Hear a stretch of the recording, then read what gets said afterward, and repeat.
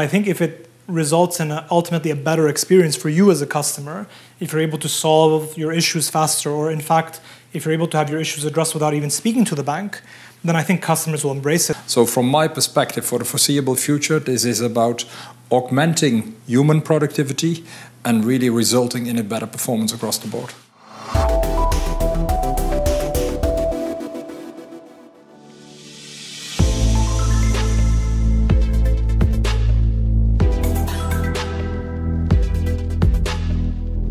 So welcome. It's a pleasure to have you both today.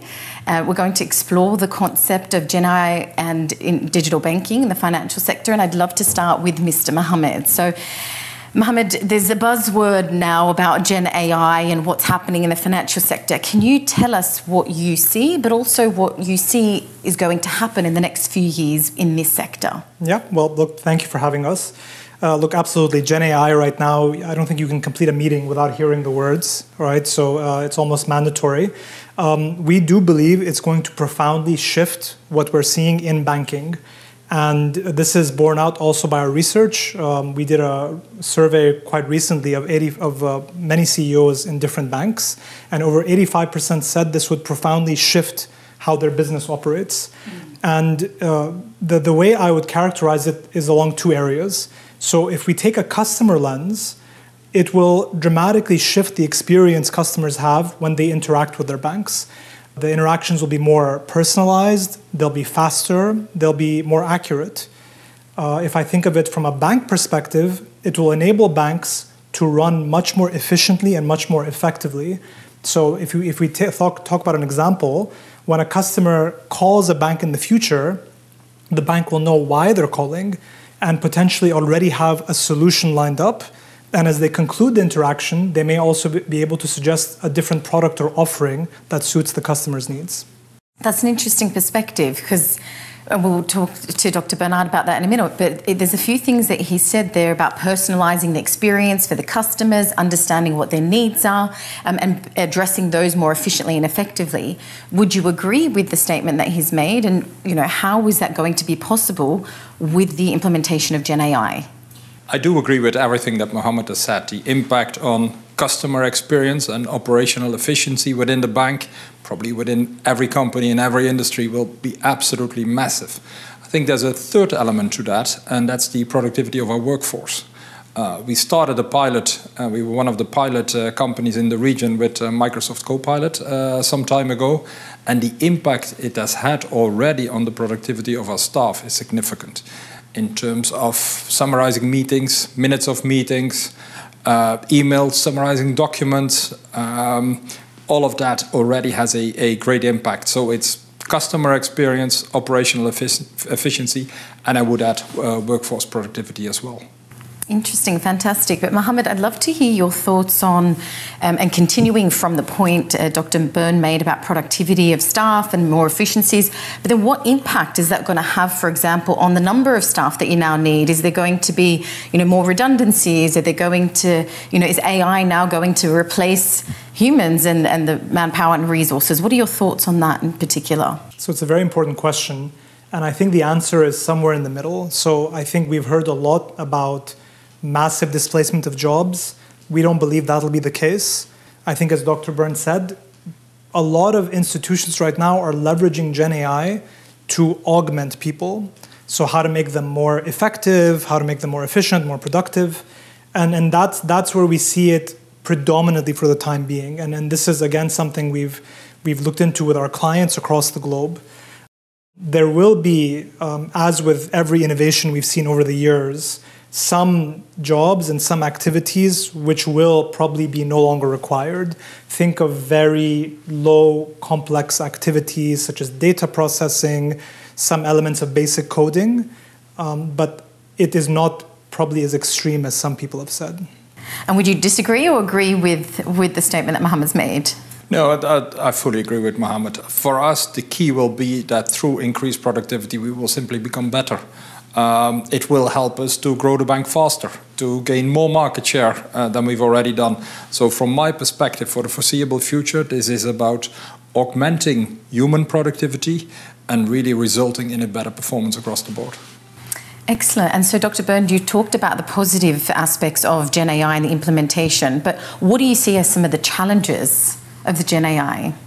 The biggest challenge is that we have to make sure that our people are able to use it in the right way. It requires a different way of thinking. It requires people to get used to the new technology, probably no different from when the internet first came around, Absolutely. right? But it is different. If you want to make the most out of generative AI solutions, you have to understand how to use it. You have to understand that you ask questions in the right way to your Gen AI solution. If you wanted to summarize a document, you cannot automatically assume that everything is the way that you want it to be. So there needs to be some checks into the system as well. So the constant training, development of staff, the constant exposure of staff to the new technology as well, right? Because ultimately you will only really learn by using it, is absolutely crucial. And Mohammad, what is your view on that? So GenAI is going to be the new way forward. It's going to be implemented in all businesses. We've looked at what are the positive aspects. We've looked at some of the challenges. How do we overcome the challenges of trying to have your staff adapt to this new way of implementing, but also being abreast of technology changes, which are changing so rapidly? And so how does a company keep abreast of those changes? It's very much about the people. And I think first and foremost, having a good grasp of what are the people, what are the skills, the type of people you need as an organization. I think it starts with that. I think second is having a good vision on what you want to achieve with this innovation, right? Because innovation for the sake of innovation is not something successful organizations do. And linked very much to what Dr. Bernd said, I think it's important also on how you set yourself up to manage this development, right? So a lot of organizations are now debating, what do we do in terms of harnessing GenAI? Is it something we create ahead of GenAI? Is this something we infuse throughout the organization where every business is doing it? You know, kind of the philosophy of let 1,000 flowers bloom. Mm-hmm. These complex questions, I think, will be critical in positioning, you know, or differentiating between those who are very successful on leveraging generative AI versus those who are not. So, Dr. Bernd, we've just heard from Mohammad about the implementation in organizations and the importance of really, implementing it correctly and educating the staff and empowering them to use these new technologies. What I'd like to hear from you is some specific examples of the challenges of implementation of Gen AI within the bank, and how have you as the CEO overcome those challenges, or at least attempting to overcome those challenges? Yeah, I think it's a process, because we're clearly not there yet. But other than making sure that your people understand how they can benefit from the new technology, the other massive challenge we found is data. Quality of data, availability of data, accessibility of data. We have massive amounts of data. We do have. We know much more about our clients than almost anybody else. But making sure that the data is of the right quality, that it's available, it's accessible, that has turned out to be a big challenge. So the way we approached it is, Mohammad was talking about two different models, like the centralization and the sort of dispersed model. We went for centralization, which works also given the size of the bank. We appointed the head of data and AI. Okay. And very clear, data comes first. Because if we don't get the data right, we will not be able to get the most out of this fantastic technology. Fantastic. So I heard lots of buzzwords there about the quality, about the accessibility of data. I mean, that's extremely important, as you've mentioned. But what I'm really interested to hear about is the privacy of data, because that's another really big issue that comes out of implementation of Gen AI. It sort of starts with protecting the data. So I think it's again, data, AI, but it's also the cybersecurity element. Like most organizations, we have made very significant investments in this space to make sure that we can protect this data at all time. Of course, we will also never share customer data outside of the country. We will never share customer data with third parties. This is really something that we keep to ourselves. We protect all of our customer data to the maximum extent possible. And it's interesting because I recently heard, in terms of cyber attacks, it's not a case of if, it's a case of when. And so companies have always got to be ready for when that time comes. And so what's your view on cybersecurity and protecting and taking a more proactive approach in the world of AI and the protection of data? And the UAE in particular, being a very open market with people from all over the world, this is something that's very important to manage. And both the regulator as well as the banks, right? This is something they invest a lot in and continue to invest a lot in. And we only see this becoming more critical as we advance down this road. It's interesting, but it's also an area where AI, perhaps not necessarily Gen AI, but AI and machine learning can be applied very well. Self-learning algorithms that sort of learn from the threats and sort of are able to predict or forecast some of the threats will continue to play an ever increasing part in protection and in cybersecurity. So on the one hand, it becomes more important, given the importance of data in AI and the way that you're going to use your data. On the other hand, AI itself will help you to protect that data much better. That's a really interesting point. And Dr. Bernd, whilst you've just made that comment, I noticed what you were saying about using AI to help, make predictions and to give us some, more insight into the data that we're feeding into it. But one of the things that Mohammad did mention earlier that I picked up on was the hallucinations. So we still know that Gen AI is quite new.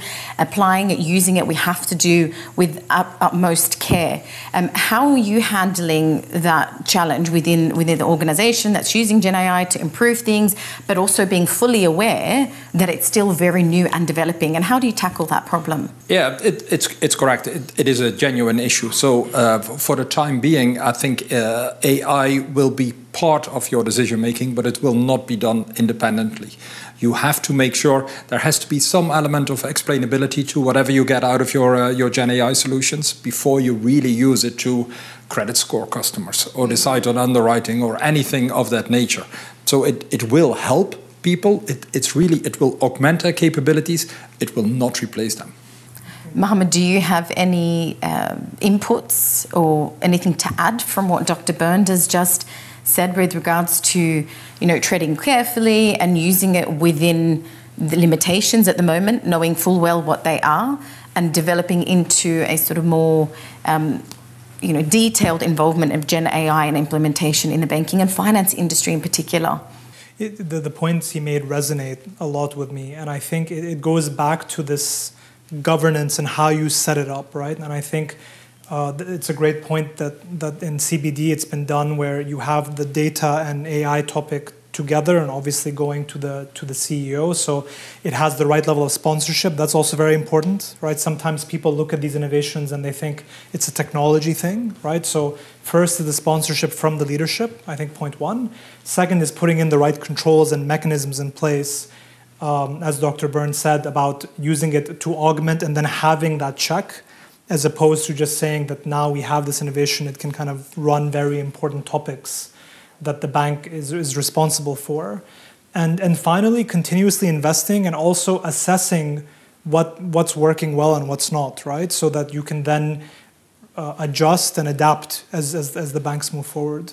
If I could add to what Mohammad was saying, because it's a very good point. Nothing is easier than buying technology. Yeah. Really, nothing is easier. And if people don't really know what they want to do, they typically start with buying all kind of stuff. Yeah, that's not the way to do it. And there was an interesting piece of research actually from Mohammed's firm, which says 70% of the challenge with implementing Gen AI in companies is people, is having the right people, is having people understand the technology and understand how it can help them to become better, to become more productive. And I fully subscribe to that. The technology, this is not about technology, this is about people and making sure that people become better and become more productive. Technology is only a small part of that. Absolutely. I definitely agree with you. So technology is really just the tool that people are going to have to use and use wisely to improve efficiencies and productivity in the organization. On that point, we looked at the current situation in the financial sector and implementing Gen AI. Can you tell me what are your thoughts about the next 5 to 10 years within this space and how Gen AI is going to transform the banking industry? Yeah, I think transform is the right word because that's really what's going to happen. And I think it's going to happen across all three angles. It will be the customer experience. Customer experience will become more personalized, will really become relevant to the customer as well. Because nothing is more irritating than being contacted by a bank on something you don't need, will never need and never want to use. So really making that personalized and relevant to the customer is an absolute key. It will help in the operational efficiency within the bank. I do foresee a time when credit analysis will to a large extent be started at least by GenAI. There will be, of course, a human decision making, but it will be started by GenAI. GenAI already plays a large part in transaction monitoring and anything related to that. I could also foresee it will help us whenever there's new regulation coming out, in a way summarizing it for me and coming up with a plan on how to implement it. So it will really create massive operational efficiencies across the board, and the productivity of our own people. To me, it's just a start today. The use of GenAI in emails, in presentations, in minutes is a start. We will see this really sort of pervade everything across the board. Mohammad, I want to take the conversation over to you now, because the buzzwords or the really key words that I think have come out of Dr. Bernd's statements, that it's about people and it's about technology. And arguably, when we are implementing technology in organizations, particularly in banks where they're dealing with customers, sometimes there's resistance from customers also in dealing with the AI, or even understanding that, you know, the processes of the banks have now changed. I'm not speaking to a real person anymore. I don't go to the teller. I don't need to, you know, I could simply be speaking to AI over the phone and they already have a lot of my information. How is that change by the actual customer and user going to be, I suppose, made easier in a sense? I think it really will be driven by how the banks leverage it to solve customers' issues. So I think, you know, if you force someone to do something, again, just for the sake of change, there will indeed be resistance, and even internally within the banks, right? The change management related to it. But I think if it results in ultimately a better experience for you as a customer, if you're able to solve your issues faster, or in fact, if you're able to have your issues addressed without even speaking to the bank, then I think customers will embrace it. I mean, look at, you know, mobile banking and these other innovations over the years, right? I'm sure there were many comments historically that, you know, people like talking to an individual. Why would they do something on the phone? And then, you know, we see with banks, including CBD, you know, adoption rates of mobile in the high 90s, which is even greater than we see in other developed markets. So I think taking a customer-first perspective, solving their issues, will naturally drive adoption. To me, it's almost going back to the good old Turing test, right? The moment that a customer cannot distinguish or cannot decide whether he's talking to a human being on the other side or to an AI, then that's when it will really get successful.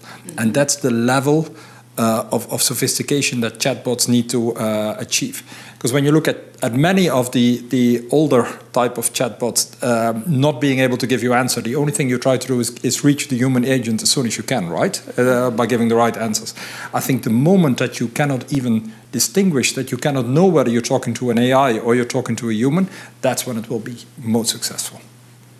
Thank you, Dr. Bernd and Mohammad, for joining us today and giving us insight into the implementation of GenAI in the financial sector. It's been a very insightful and compelling conversation, really.